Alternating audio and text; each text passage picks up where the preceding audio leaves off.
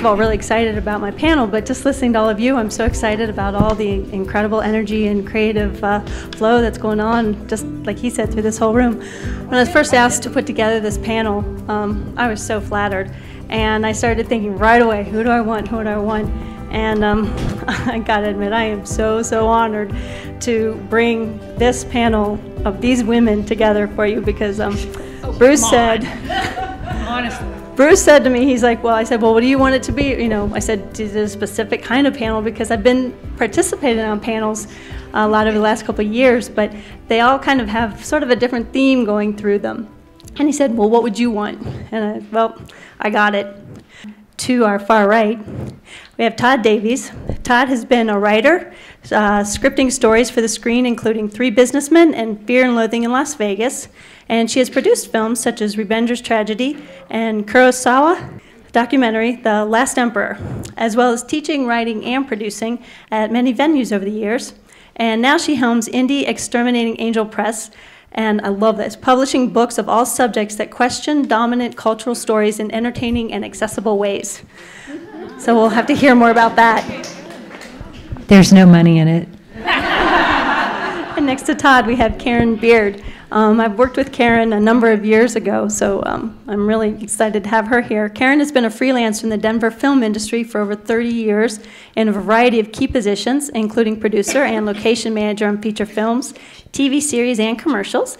And currently, she's a production consultant at Advertising Production Resources, so she advises national clients on their broadcast and web production. So that's pretty cool. And that sounds like that does actually pay. It does. I'm in the business end of this now, after 35 years. And next we have Miriam. Miriam Mersos owns and operates Red Pine Studios right here in Boulder. And as a cinematographer, her work has appeared on Versus, Lifetime, CNN, CET, and PBS. And she's also produced 3 feature films in Colorado, and all just in the last couple of years. Mind's Eye, Teddy Boy, and Tengu, the Immortal Blade, and has 2 new feature film projects currently in development. She divides her time between 2 true passions, shooting nature and outdoor cinematography projects, and building the strongest possible feature film industry in Colorado. Yeah. With all those projects. Did I do all that? Or you're in the process. Or was somebody else? And right next to me, I had the fortunate pleasure of meeting Danielle just about maybe a month ago, when her a documentary she has out in theaters right now called The Queen of Versailles screened right here in Boulder. Danielle has had 5 films premiere at Sundance, including The Queen of Versailles, which was the opening night film and received the Grand Jury Prize for directing, and is currently screening in theaters nationwide. Other credits include Fox Searchlight's Waitress, the award-winning documentary Double Dare, and the Miramax comedy Deltry Calhoun, executive produced by Quentin Tarantino.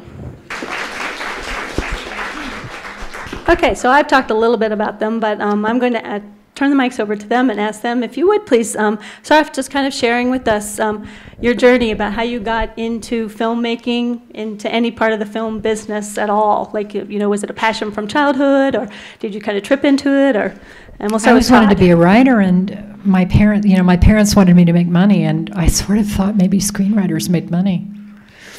I was wrong, but it was really fun, you know. I mean, I did that, and then I ended up being a producer, mainly because the producer who was producing a script that I had written called me when I was living where I live in Oregon, in the middle of the woods. And the producer, who, I won't name him, you'll all know him. Anyway, he was working for Zoetrope at the time, and he called me, the phone rang, and I said, Tom, how's it going? And he said, has Canal Plus called you, Tod? And I said, Canal Plus being a funding agency in France. And I said, why the hell would Canal Plus have called me, Tom? I'm the screenwriter living in the Oregon woods. Isn't Canal Plus calling you? And there was silence on the other end of the phone, and I hung up, and I thought, I can do that. So that's how I became a producer. Your turn. My turn. I was going to go to Broadway. Theater major, teaching degree. When I graduated from college, there were no teaching jobs. So I started as a receptionist in an advertising agency.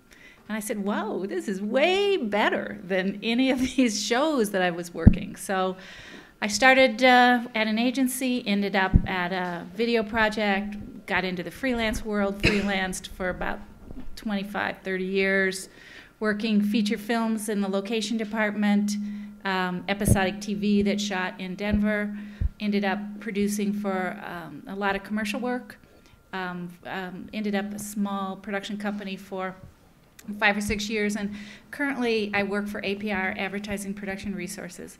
Really different kind of job for me. I advise, this is the way I explain it. Generally you have a client, an agency, and a production company.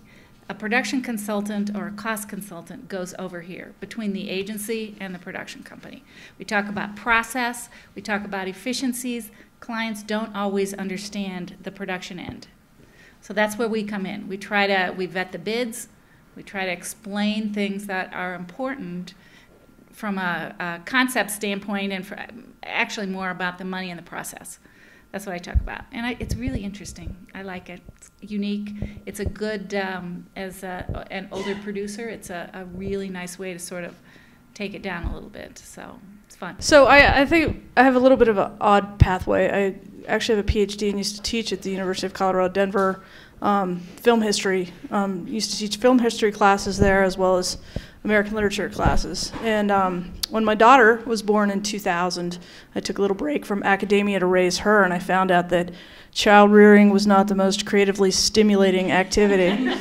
So I bought a camera. Well, I'd had a camera in grad school, but I bought another camera, and I think I was just marking time waiting for the DV revolution to come along. Since I was an academic, doing everything by myself was sort of a way of life. So as I've gotten more deeply involved in filmmaking at various higher levels, it becomes a collaborative activity all over again. So, and I found that very expansive, so that's nice. But I've always been a shooter. From the beginning, it was like, I've lived in Boulder since '86, and the camera made the open space all brand new to me again, and I saw the world open up in a way that I had never imagined, and that's why I'm always committed to producing and shooting nature and science and outdoor cinematography whenever possible.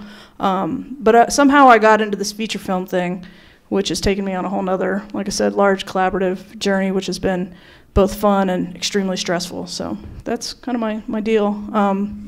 I still shoot a lot. I shot Conoco commercial last year, Audi, but nothing can really substitute for getting out there with your camera and shooting in your own backyard, or making movies with your kid, which is another thing I'm enjoying now. I started specifically working in documentaries. I was mentored by a filmmaker in San Francisco, and we were working on a series of documentaries kind of chronicling the history of the reproductive rights movement. And so I got to it I was still actually in school working for her full time, and I came to it because I wanted to change the world. And I was enjoying that. I really like documentaries, but then I kind of, by accident, fell into doing fiction filmmaking.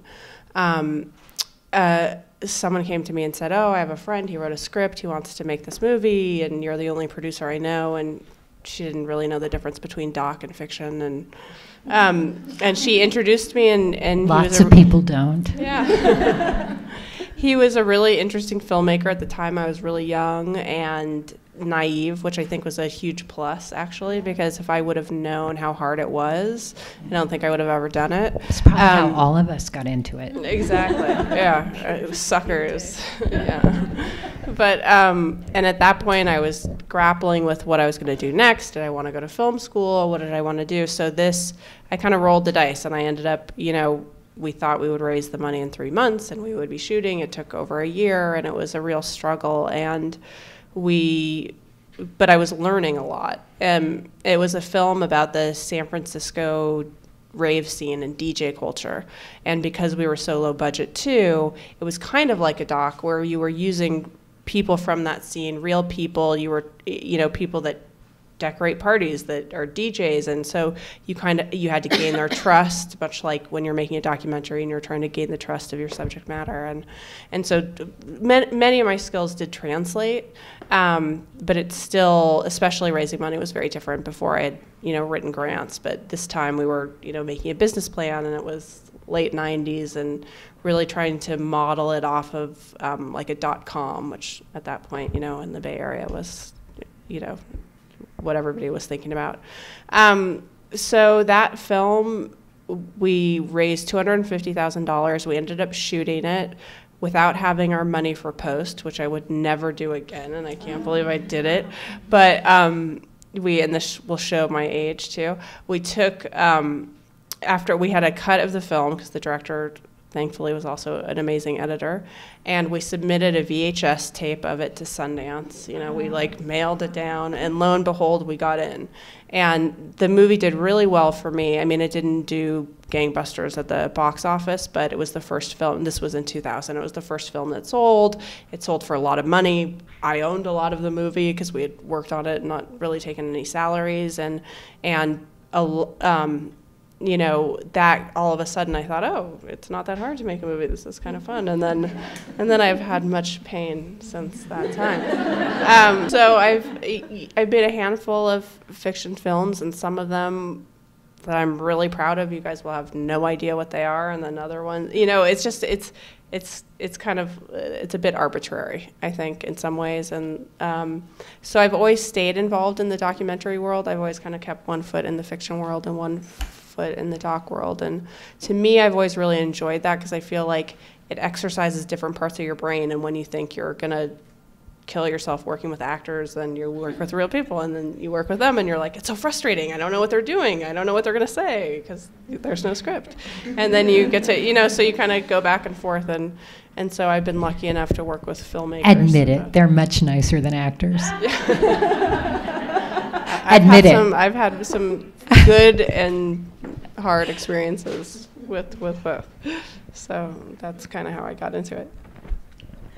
Thanks. I love the fact that it's not, it's like, well, okay, I knew I wanted to be in filmmaking, and I went to film school, and here I am. It's definitely a journey. So Bruce was talking about even just saying about how, like, oh, if this is something we want to do on a regular basis, and traveling to film festivals over the last couple of years, I have had the conversation come up about whether having women, women panels and such is actually kind of counterproductive. I have my own personal opinion, but I'd love to hear some of your, just the fact that, like, trying to establish yourselves. All right, Todd, you're starting.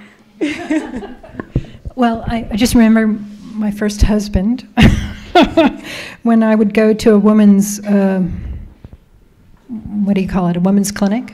And I would come home and he would say, why isn't there a men's clinic? And I would say, well, there is, darling. It's called the AMA. And that's really true.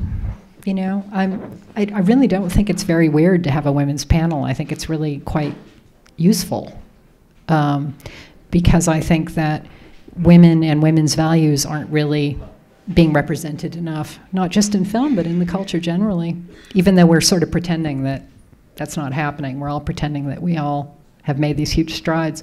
Well, yeah. We made huge strides. We get to act like fake men. Yippee. But really, am I going to repeat myself if I say a lot of stuff in my blog? Can I repeat the flight or fight thing? Yeah. Okay. Yes. There was did you guys all get taught in science class about how when we are all stressed, human beings have two responses. We either fly or we fight, right? Okay, so there were these two women scientists who were like really freaked out and stressed in their scientific laboratory, and they were like meeting all the time to have drinks together and laughing really hard. And then one day one of them went, wait a minute, we're really stressed. Why aren't we flying or fighting? So they went and they looked at the research, and they found out that there was not a single woman who had been looked at in that research, not one. So they went back and they did it again, all with women. And what they discovered was women, when they are stressed, join together with other women to hang out or take care of children. This is an entirely different thing than flying or fighting, is it not? Yeah. Okay, so my perspective is that perspective is not being brought so much to the culture. The movie business, especially, it is not being brought to. We are all pretending that we got to fly or fight, and we have to, like, beat nature down to the ground when we are moving into the film business. But why is that so? Why should we not be supporting each other, having a good time, thinking about ways to deal with the kids? Why not? I mean, we shouldn't get rid of the other half, but why is it only half? So that's what I think. That's a tough comment to follow, I'll tell you. Personally, I think knowledge is power. Any kind of knowledge you can get at any time from any source, take it, use it, run with it. That's all pretty straightforward. It's all good. And all women's knowledge should be in there. Yeah, all of it.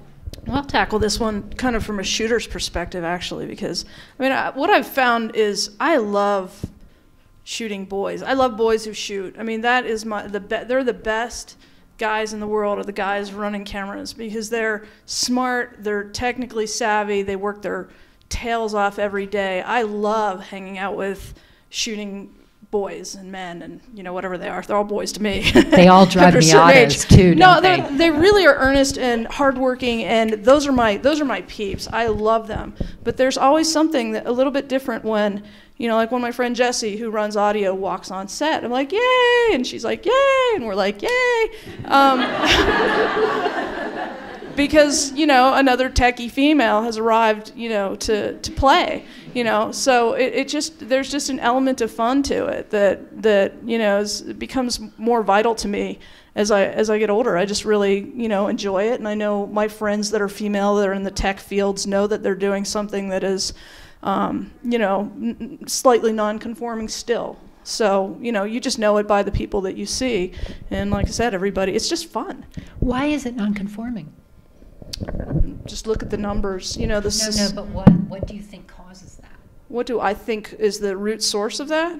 I think it just goes back to the same numbers that we see about, you know, young girls in the sciences in general. And I think technology is, you know, part of that we don't teach our daughters that it's fun to be geeks. We don't buy them little science kits, and we don't buy them little cameras unless you're my daughter, you know. And she has several. But I think it comes down to that. I mean, and I would say I've had my own biases. You know, I was just working on a set of a feature film where there was this young woman who really had it going on, and I really liked her, and we got together, and I was like, oh, you should, you know, come work on the production side and be a producer. And why did I say that? What I learned later is that she's a really good shooter.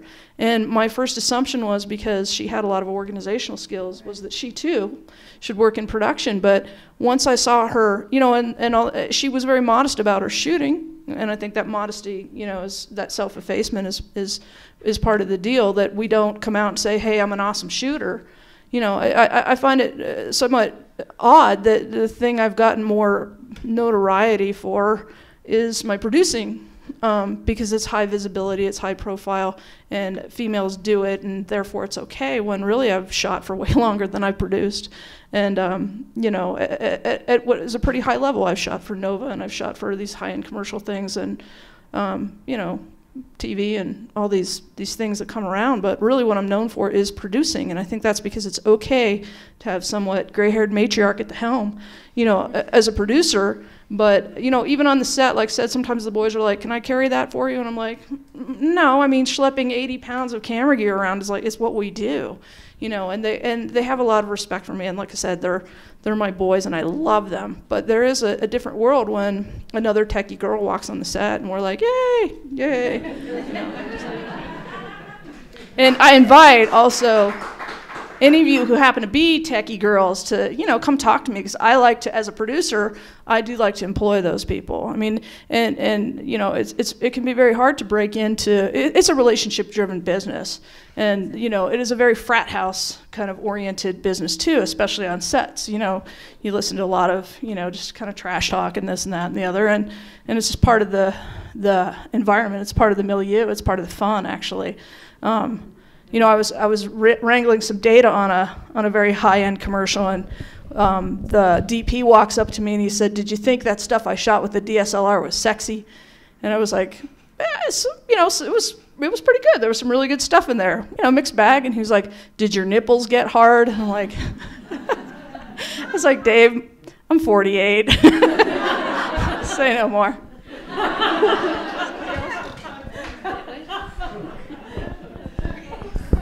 I feel really fortunate because I feel like I oftentimes work with many women, and actually the bulk of DPs I've worked with are women. And looking at the numbers, that's not the norm. I understand that.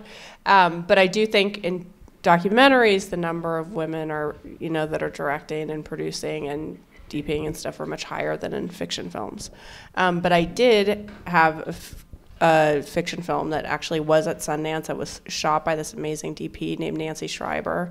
And she won. Yeah, well, you know her. Everybody should know her. But she's like really a trailblazer, and she won the cinematographer award at Sundance, and she was up against, Fred Helms or like all these big old timer guys. So I've been very fortunate in that way that I feel like, and I don't know if it's because I'm producing and I'm, making those decisions about who to hire, but in the doc world too, like, I have a long list of DPs that I work with, and the 2 top people or 3 on my list are women, and it's not because they're women, it just happens to be like I like their shooting, I like I do have to say something here though. Yeah.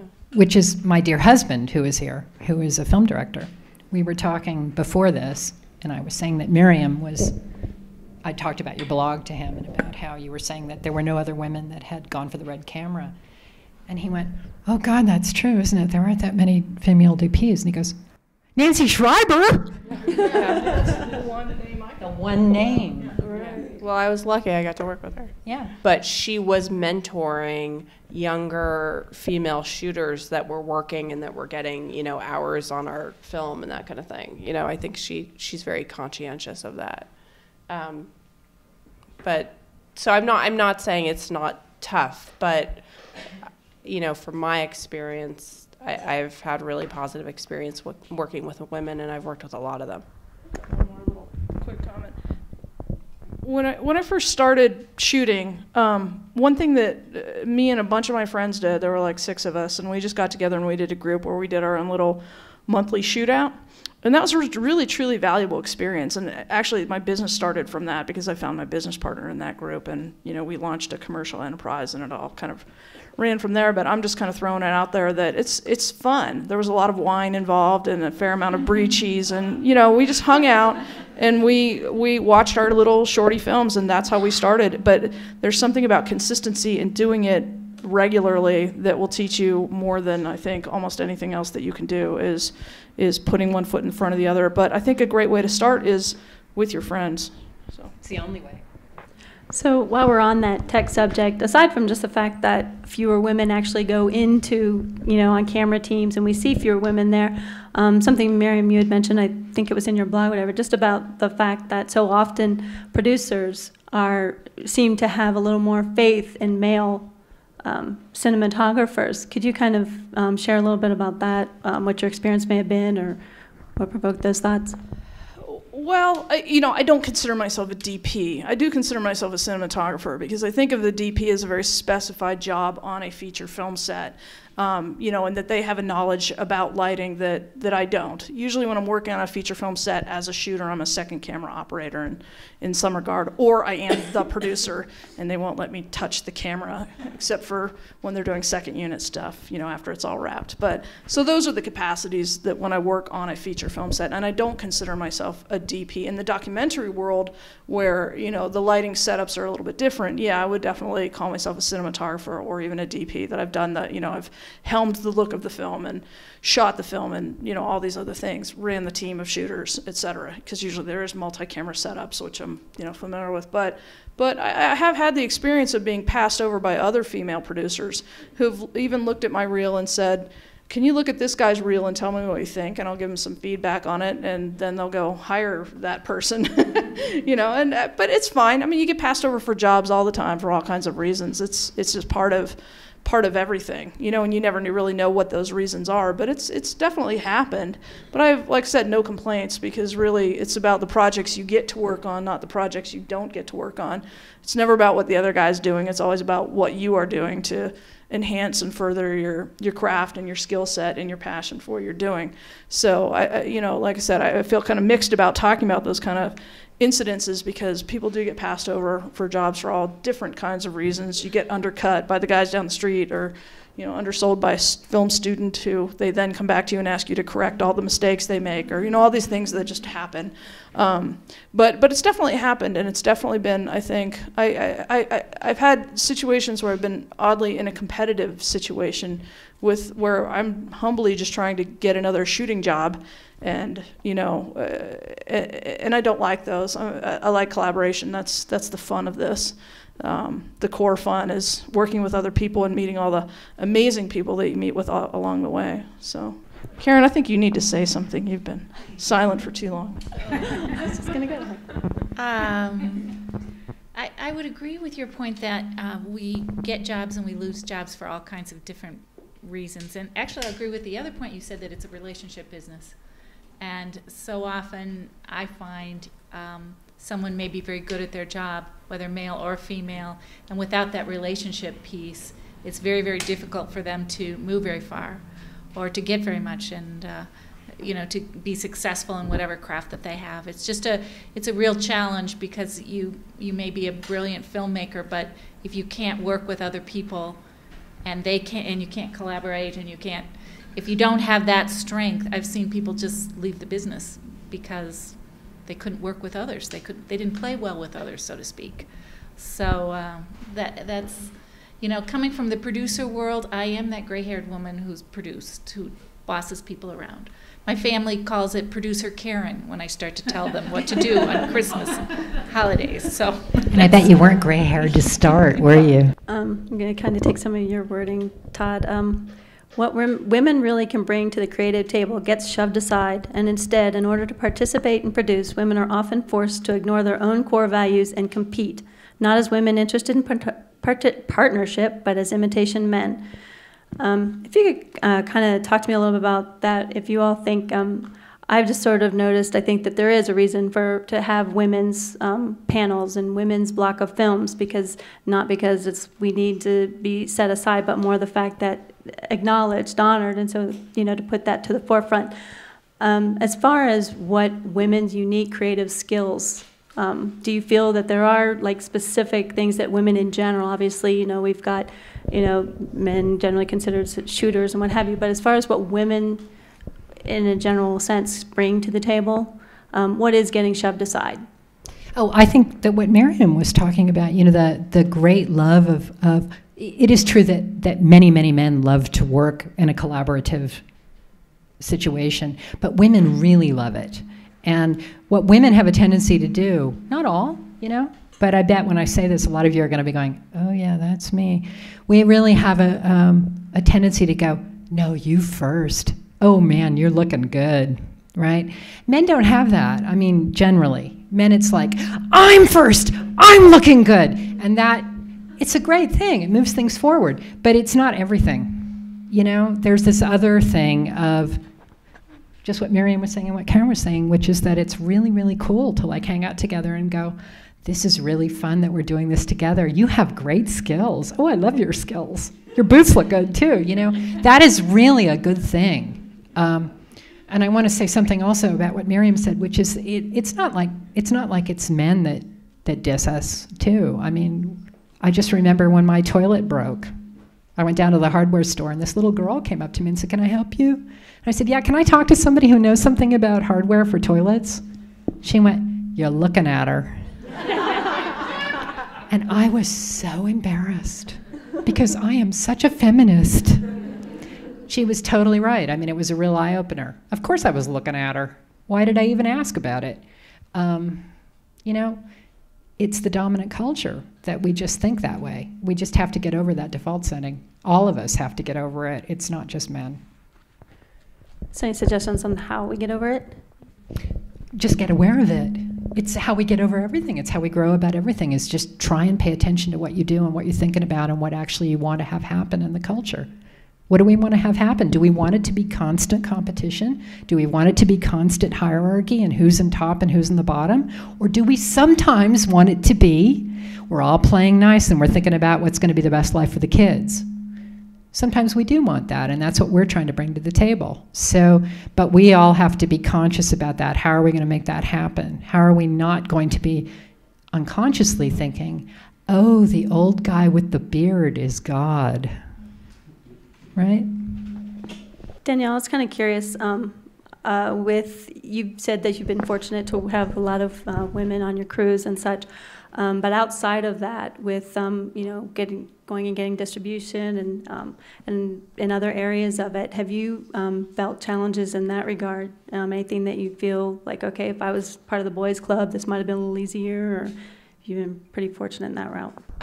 I don't know. I mean, first of all, I just moved here from Los Angeles, so I'm a little bit of fish out of water, and I'm coming, from that culture.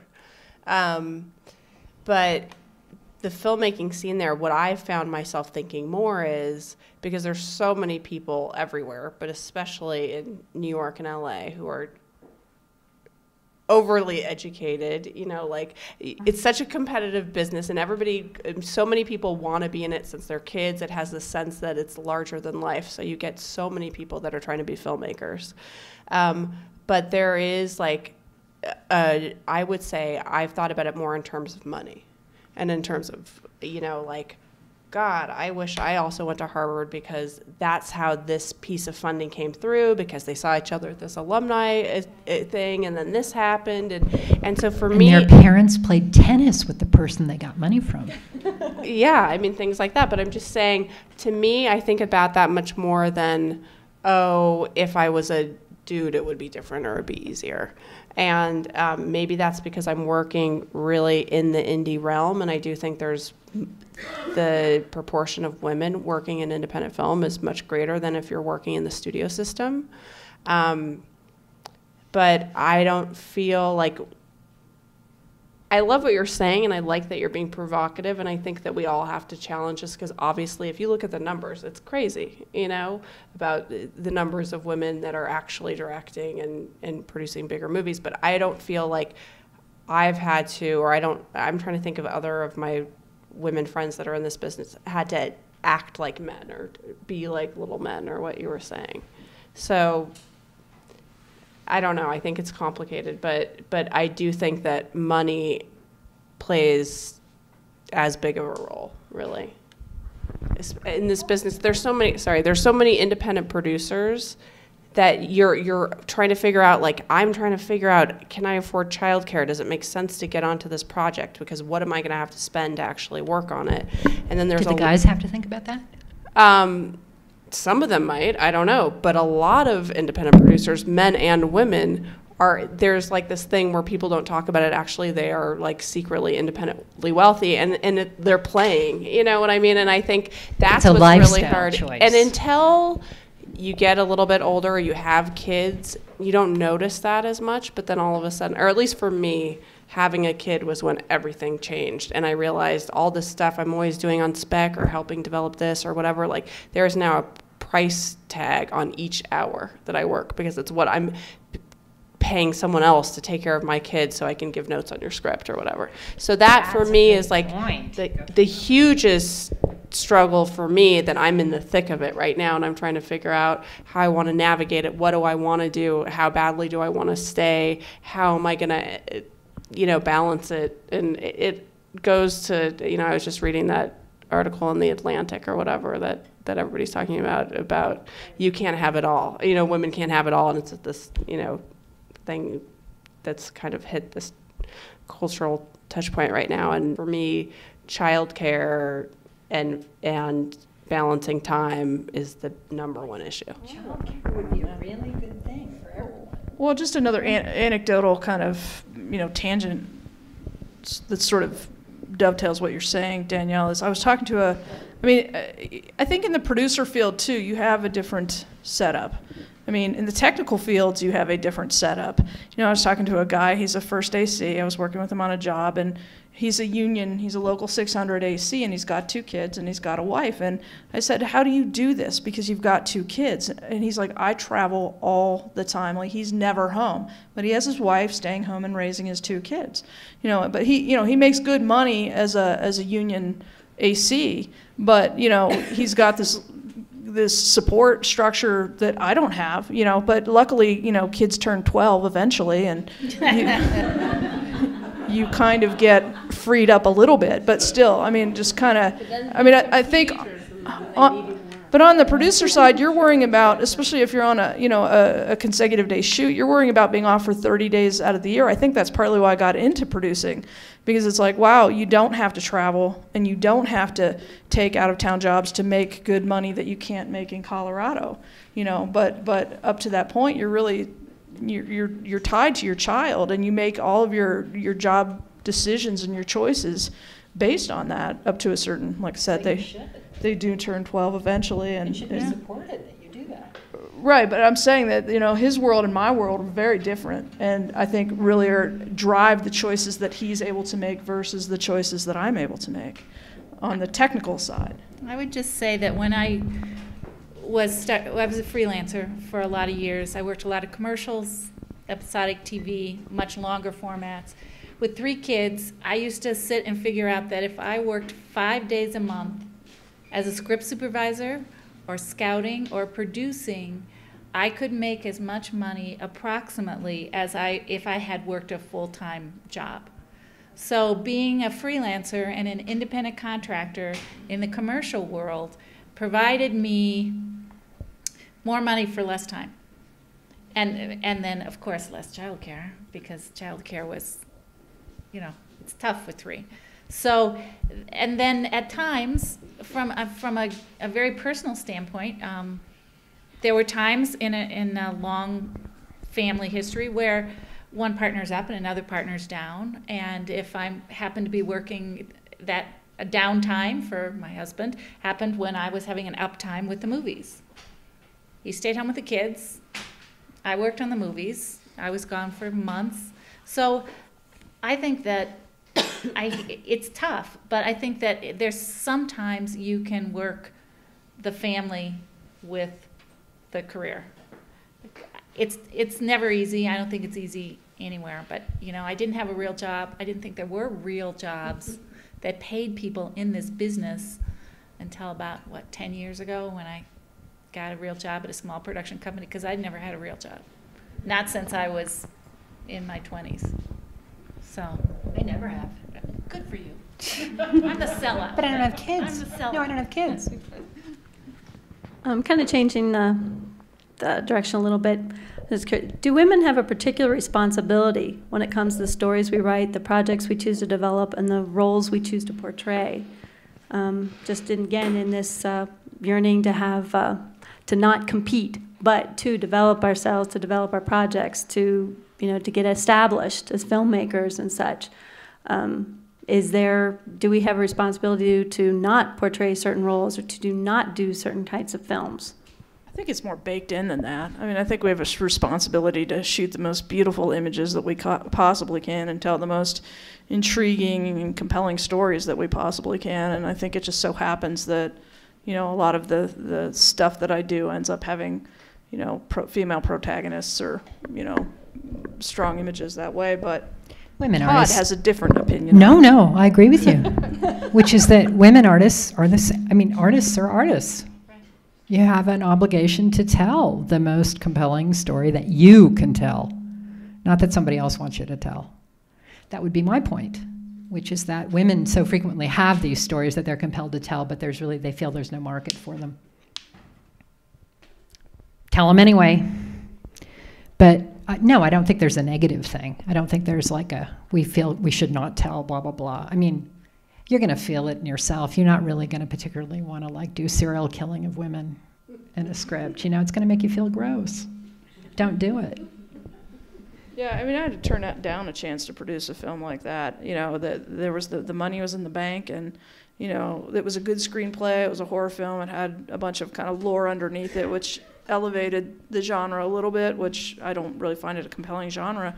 And the co-producer was kind of ready to go on it, and I just kind of said, I cannot tell this story. I can't put my name on it, because it goes so far against my beautiful planetary Earth love vibe that I couldn't pull the trigger on it. So, I mean, I think you do have to make those choices. And it was, like I said, it would have been a big production for Colorado. It would have been about $1 million budget, which is big for a feature film, but I just could and not do it. That's an individual choice too. I mean, it's not like you can't tell somebody else to do that, but it's like everybody's got to look at themselves and say, what do I really feel is true? Well, the funny outcome on that story was the co-producer slept on it, woke up and said, I'm glad you said that. I don't want to do it either. But the money was a big draw for both of us. I mean, I can't deny that I did let the thought of, I could put all these people to work and I could, make, more things happen for the people, the crew members that I like to hire. There's all these things that you can do. It's not just about with money to, build your community, extend your reach. But at the end of the day, it really comes down to, how well will you sleep at night by doing that? I think I agree with what everybody's saying, but I kind of come to it more from, hey, it is so hard to make a movie. Usually, I would assume most people in this room, including myself, are working on really low budget stuff, relatively low budget, so you're not getting rich. So you got to be getting something out of it. So something out of it more than just the paycheck most of the time. So if it's something that you're not going to be proud of or that makes your stomach hurt, like, no, I wouldn't do it. But, it's, yeah, I mean, I wouldn't make a slasher movie killing women, but there are many women that work on movies like that, and I'm not going to begrudge them for it. But it wouldn't be my bag, But I think as humans, we have to decide, like, what do you want to spend your time doing, and whether you're a woman or a man, like, what is it that you want to put out in the world, And trusting your instincts. Kind of sounds like the trusting within yourself, making that decision for yourself. Okay, I'm going to ask each of the panelists to, if you would, just one piece of advice or just one thing to the men and women in our audience, just if we haven't touched on or what have you, and then as soon as they've done that, we'll open up for questions. So who wants to start? I'll just say that this is maybe a little pessimistic, but I would say, like, don't do it. And then if you, and I read this somewhere, and I don't remember who said this, but it's like one of those things that, like, if you absolutely have to do it, even though people are telling you it's dumb, you might rack up a credit card bill, you're not going to see your family, you're not going to have good retirement, you're going to not have health insurance or whatever. It's like, if you still have to do it, then you should be doing it. It's not, it seems really fun and sexy, but it's actually, it's a challenge like everything else. I definitely would say ditto to that. I mean, unless you're really driven, it's a huge amount of really hard work, and it's extraordinarily stressful. The higher up the food chain you go in those hierarchies of production, the harder, it is. I'm sure there's a turnover point, but I haven't reached that plateau yet. So I'm kind of hoping that someday. But I still think I would have to temper that by saying that the one thing that I find is, given the little hothouse environments that film sets are, and given the intensity, I just love it.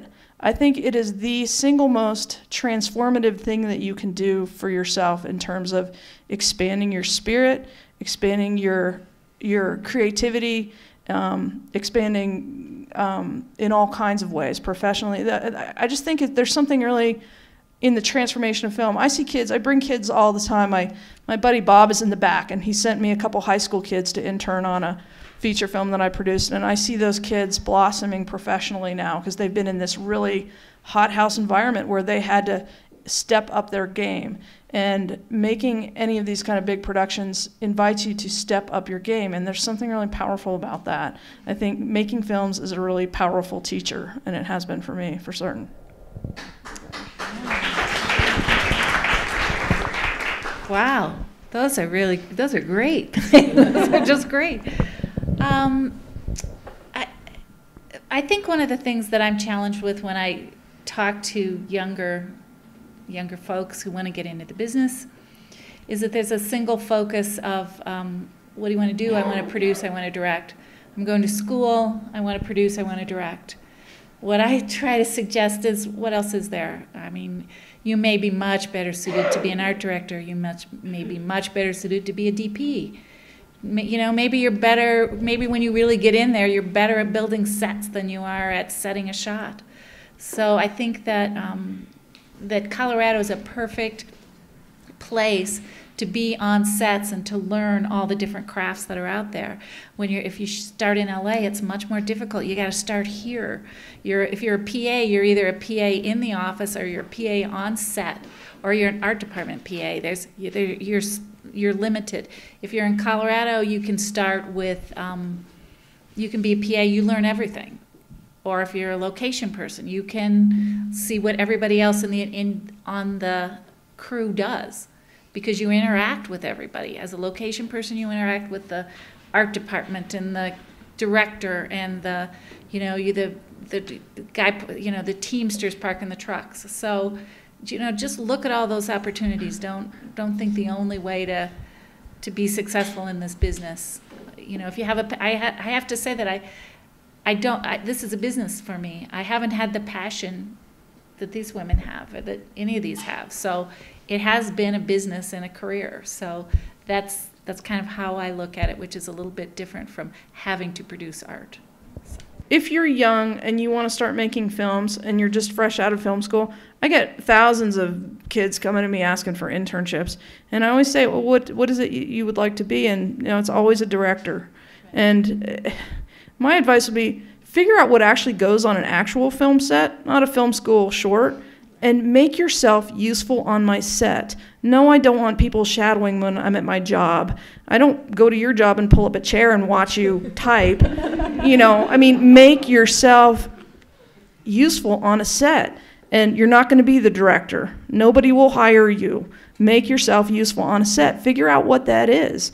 Otherwise you will start as a PA. If you're lucky, you'll get some commercial gigs as a PA and see how, bigger film sets and commercial sets are run. But really, figure out what has to be done on a film set and how you can make yourself useful. I can't emphasize that enough if you're young and getting started, because you're not going to be the director. So find out what you are going to be while you study. And one more point to take it a little bit farther is, I've never been on a film set where I haven't learned something. Where I haven't taken away one piece of information. Oh, look at the way they did that. I never thought of that. Maybe I can take that. So all of the work is valuable. Even if you don't, even if you're that PA, you're going to learn something, you're going to make some connection, you're going to figure something out, you're going to see something, you're going to learn something, you're going to be able to take it to your next job. It's all good. It's all a big learning curve here. So I just have two pieces of advice. One is, do not do that credit card thing, okay? Please, no one in this room do that credit card thing, because they've changed the bankruptcy laws and you can't just walk away from it. Do not do that. Did everyone get that? Thank you. And Say it with her right now. I will not break out my credit card. Put my film on my credit card, and what I will really not do is put it on my parents' credit card. Okay, that's only been in the last couple of years, so it may be that some people here don't know that yet. Don't do it, okay? But the main piece of advice they gave you really great advice, is join together. I mean, this is not just for young people, this is for all of us. Join together with like-minded people, find what they can do and what you can do, and work together. Don't try and work by yourself. And you can be a film director, so what? It's just that no one will hire you to be a film director. That's one of those gigs where you go, I am a film director. Fuck you. You can do it, but you need other people. And you have them around you. Don't think to yourself, I need famous people. Famous people were the way you are now, and they hung with their pals, and that's how they became famous. I was actually a first AD on a job a couple of years ago, and it was a relatively named actor who had come into town to shoot his first film here. And when I am brought in people I don't know, and I'll ask the PAs, I'll say, well, what is your passion, or what are you interested in? What have you done? Because if I can kind of place you in that area, I'd love to. And the first person was like, oh, well, this is what I want to do, but whatever you need. Good answer. Yeah. The next person, and we're up in the mountains, and I'm just like, okay, great. Next person, and no kidding, his answer is like, well, what I really want to do is direct. Oh, shoot, we already have one. Okay, so it does happen. So, okay. Every time I hear, I do want to know people's dreams, but every time a film student comes in, I do, but the director thing for some reason just rubs me the wrong way. And every time I have a kid come in and say, I want to be the director, I always hear it as that little like elf in Rudolph the Red-Nosed Reindeer who wants to be a dentist. In my head, all I hear is, I want to be the director. So there's just something about that it's like, it's so sort of like you're the elf that has the unreachable profession. I really think of myself on the creative side. Usually I just get, I want to be the director. And it's like, well, what would you do on my set? And they don't have an answer for that. So just find an answer for that. And I think the one that MaryLee suggested is a good one. I'll do anything it takes to move this production forward. What do you need me to do? There's your answer. Thank you. You can thank me later. Does anyone have any questions for any of our panelists or all of our panelists? Barbara had asked about the diminishing roles for women. So who wants to take that one? I think that the entire industry has changed since I've started in it. You know, when I started working, we had 2-hour TV movies. They were fiction-based, and you had sitcoms and you had hour shows. You now have reality TV. And every derivation that it is, it's cheaper to produce. It's, people watch it. I don't understand it, but, you know, television has changed. And I also think it's fascinating that some of the best shows are no longer on network TV. You know, they're no longer on network TV, and that was always a mainstay for years. So Can I just interject one thing that you're making me think of? I mean, this is a different panel that we're not actually having right now, but cable, I mean, to me, that's the death of indie film, because those are like the stories that you used to only be able to see at film festivals or your art house theater. Ooh. So it's actually like a great thing in many ways, and it's not answering your question about, but I would argue that there actually are some great women-centered shows, especially on cable. But I mean, that kind of, in terms of the economics of it for indie film, I mean, I've felt things have changed dramatically, at least in my world, like trying to raise money independently, take a movie to a market or a festival and sell it. And the audience, I think the appetite is a little bit lower because there's more interesting storytelling that you can access now. Do you find that there's more for nonfiction and docs? Is there a larger market now because these cable channels are buying this content now? I would say, first of all, I feel like they are talking about right now a documentary renaissance, and that there are documentaries that are getting theatrical releases right now. I was very lucky to be one of them. And The Cove that came out of Boulder, and Chasing Ice that will come out soon at some point. But I feel like, I mean, I have theories on that, and I don't know if it's actually thanks to reality TV that it's made people more interested in real stories or what have you, or that you're just getting all these big escapist movies now, so people are actually looking for something with more content in them when they go, to have something to counter program against like a big blockbuster. But I do feel with documentaries, I don't know if there's more buyers right now or places to see them. I sort of feel like if you have that, you see a need, that maybe there's something in you saying create something along those lines. Because actually, you know, again, I just started directing a couple years ago, and I found that's actually kind of my niche. Now, I also know that it's going to be a tough road, because it's not as though people are going to say like, oh, women's stories, you know, it's like, okay, talk to Oprah. However, I've also found that there's an audience out there, and it's not all women. There, you know, I have a short 6-minute film that I thought for sure was going to be accepted at every women's film festival, because it's 2 women in their 40s and early 50s, and I can't believe the response I've had from men and saying we need more films like that. So I'd say that also too, if you know of something, then rally behind it. If you know of a product that's out there, if there's a TV show, whatever, you know, go everywhere you can to get it back on, or again, back up something that you know, like one of my films, to make it happen. Well, I have a sort of a techie version. I mean, the technological landscape is changing so much, and access to, you know, the tools for production, it's in an unbelievable deflationary spiral, and that's affected the talent too. It's a buyer's market for talent right now.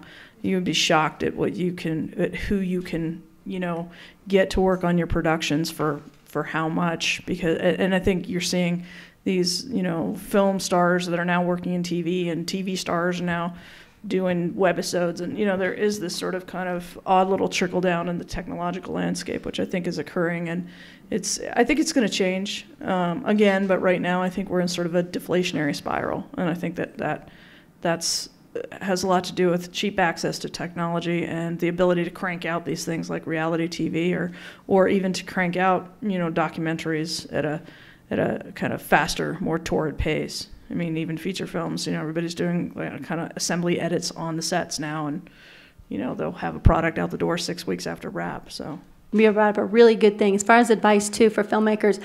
There is a huge talent pool of actors who want to be working, and I don't have an extensive knowledge of this, but I do want to say that because actually one of the actresses in my film was on The Young and the Restless for years and was grateful to come out to Colorado and shoot a 2-day film.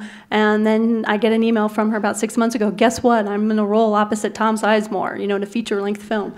There is that kind of talent that is willing, and it's not that expensive. I mean, you do have to make it, and the numbers work, but just again, that would be a bit of advice to filmmakers.